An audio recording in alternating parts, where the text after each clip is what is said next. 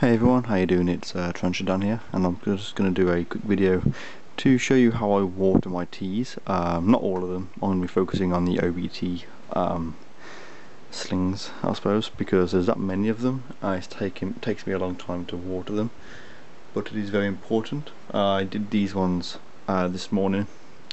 Not too much. I want to keep it dry, but I normally I do it the same way, and it seems fine for them. I've done it for a couple of these already, but a lot of these are the nymphs, the first instars, which are all now molting into second instars. So obviously they're going to need a drink, because as you know, spiders lose a lot of moisture and dehydrate when they molt. So what I do, guys, I have my little pipette here. I've got a jug of water. This is not tap water, this is all filtered, which is better for them, and it's literally a case of I'll just do one squeeze in, which is just about 20 mil, yeah, 20 milliliters. And then what I do is I just put it over one of the holes like so. It's a bit harder on the camera, and then squeeze it in. And obviously, because my room is nice and warm, this will obviously keep it nice and humid for the spiders. Which I mean, this is quite a dry species anyway. You want to try and keep them, you know, you don't want to keep them damp. But as they are molting, they will all be very, very thirsty. So while doing this, it should be fine for them. Obviously, I do it away from the spider. I don't do it like on the opposite side, but I kind of do it like say a quarter away. So yeah, this spider's over here, so I'll do it over here. Like, it doesn't really matter, but obviously you don't really want to drown the actual spider. And by doing it this way, it's much quicker, really.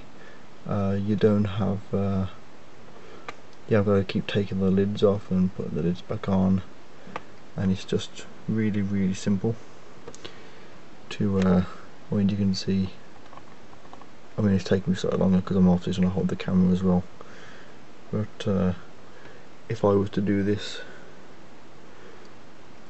without the camera, I can get through it pretty quick, and you can see it comes down, and obviously it will provide them with the moisture that they need, which of course is very important. Oopsie daisy. Obviously, if you imagine if I had to take the lids off all of these individually, spray them, and then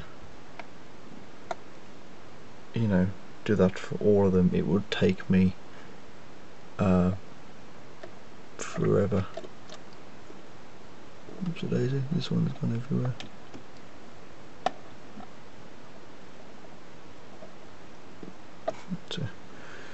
Let's do this one quickly.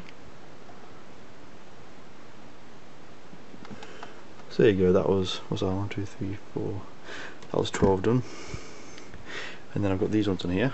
You can see this one's here just melted. And so what I'll do is I'll put these ones in their little pyramid structure, and then I will carry on. It is very time consuming, but it is what must be done. It is one there, that white one, literally must have only just molted. I'm talking probably minutes ago. I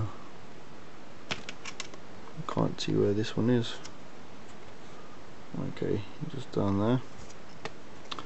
He looks like he's kind of darkening up a little bit, so another one here, fairly new to molt. I mean the time at the moment is 1:04 AM, so I mean I probably shouldn't be too much longer doing this. I'll just show you again quickly. Again, let's spray the pipette down, and the good thing about this is that if it doesn't go down the hole, then you kind of end up with like a build-up of moisture. If I just try and do it on purpose, see like that. What happens is if I squirt down and I suck back in, it should suck up most of the water. You can just put it back in. Doesn't take too long. So yeah, it was a quick, well, I say quick, it's been much longer than I thought I would have been rambling on for, but that's what I do in the earlier hours of the morning when I'm taking care of my spiders.